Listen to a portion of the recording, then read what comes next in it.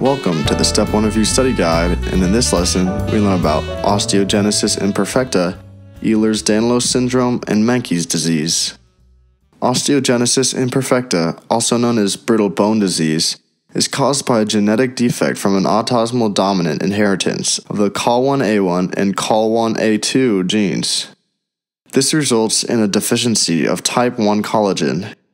Type 1 collagen makes up 90% of the bone, so individuals with osteogenesis imperfecta are subject to broken bones much easier than individuals without the disorder.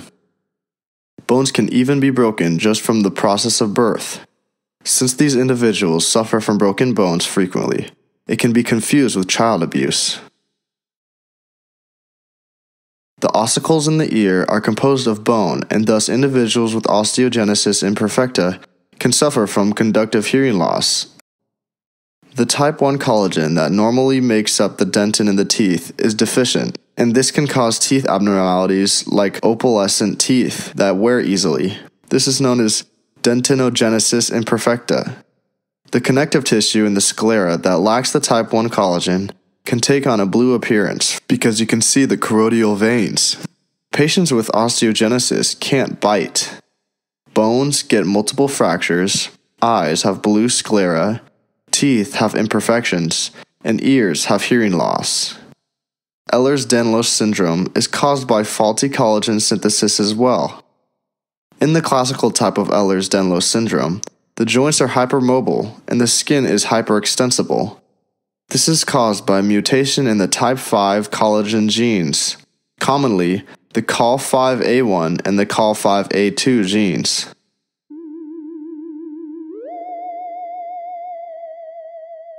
The vascular type of Ehlers Danlos syndrome causes fragile tissues, like the blood vessels and aorta. These individuals can bruise easier. The muscles and organs are prone to rupture. The mutated gene that causes vascular Ehlers Danlos syndrome is the COL3A1 gene. This codes for the type 3 collagen. A copper-containing lysyl oxidase is responsible for cross-linking the tropocollagen subunits into the collagen fibril. The Menkes protein is responsible for the uptake of copper. In Menkes disease, the gene ATP7A that usually makes the Menkes protein to uptake copper is defective.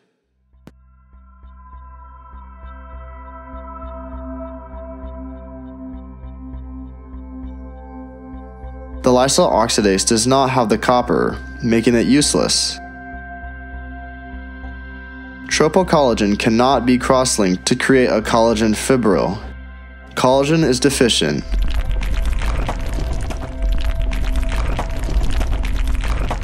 This is an X-linked recessive condition that results in growth retardation, hypotonia, and an increased risk of cerebral aneurysm. That's all for this lesson of Step 1 Review. We'll see you in the next video.